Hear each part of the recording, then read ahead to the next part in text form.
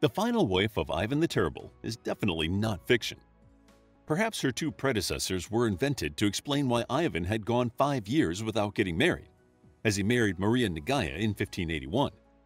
Maria was 27 when she married the 51-year-old Tsar and was the daughter of Ivan's good friend, Fyodor Nagaya.